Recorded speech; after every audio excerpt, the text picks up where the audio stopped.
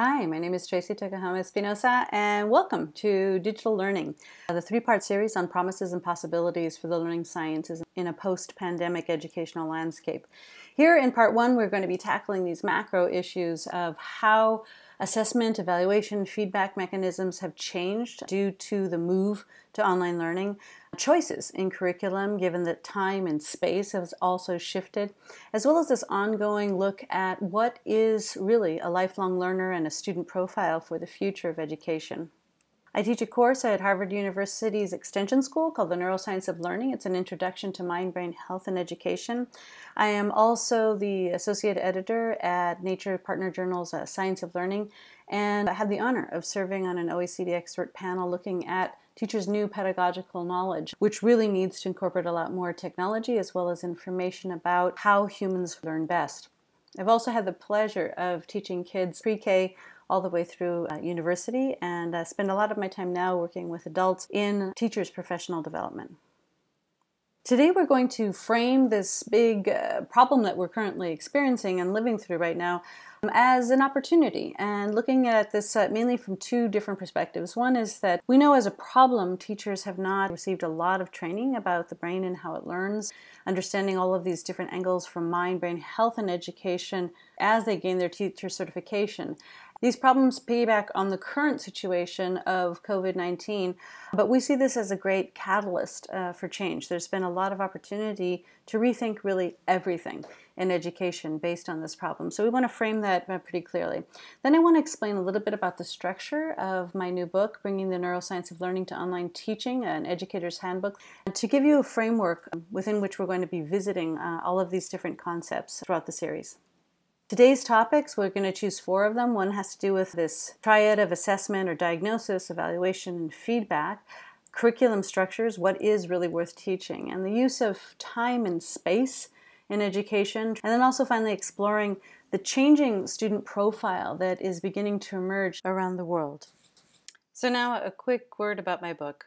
So I'm very pleased to announce my new book, Bringing the Neuroscience of Learning to Online Teaching, which was based in large part off of the past 6 years of evidence that we've been gathering in my course at the Harvard University Extension School, which is called the Neuroscience of Learning. It's an introduction to mind, brain health, and education, which is a transdisciplinary look at how we can leverage information from the learning sciences to teach better. Sharing that general idea was already in the oven and being researched when COVID hit.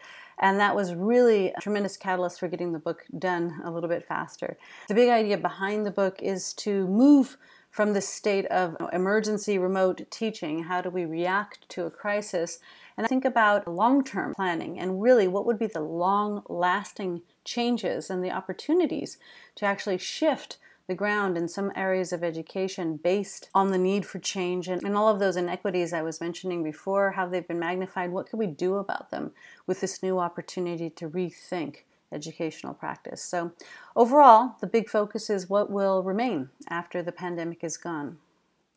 The book has 6 chapters. In the introduction, I use a moving metaphor to talk about how going online is really like packing up and moving. We have to make a lot of choices.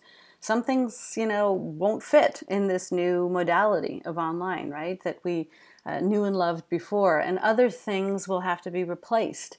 It's an opportunity for change, right? We have to downsize or upscale certain types of interventions depending on this move, where we are going to.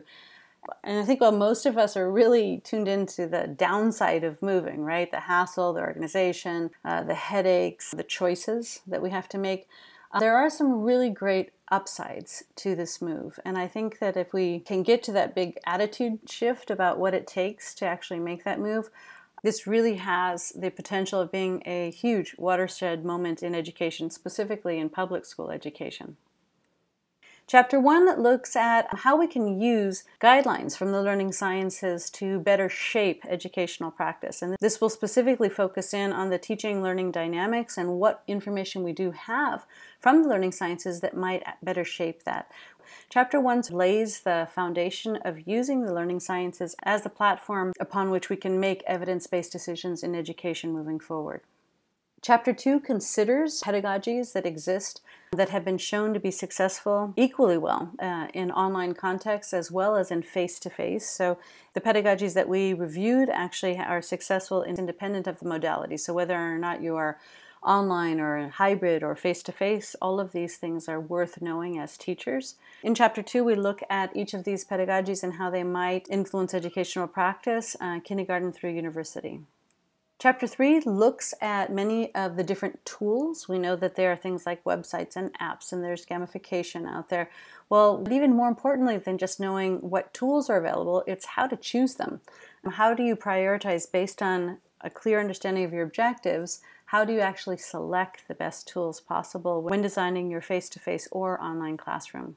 And this means structuring and transparently. What are the objectives that you have, knowledge, skills, and attitudes for your classroom setting? How are you going to measure that? And then what kinds of tools or resources or pedagogies would facilitate reaching those objectives? Chapter 4 considers the huge question of time and space and the way that the terms that many of you have become familiar with as synchronous and asynchronous learning encounters, and how do we choose what goes where, what things should be done on students' own time. For example, the individual rehearsal of certain skill sets versus what things should or could be done in group contexts as far as collaborative activities, for example, or exchanging of ideas or debate. This chapter tries to lay out a clear path towards that kind of selection.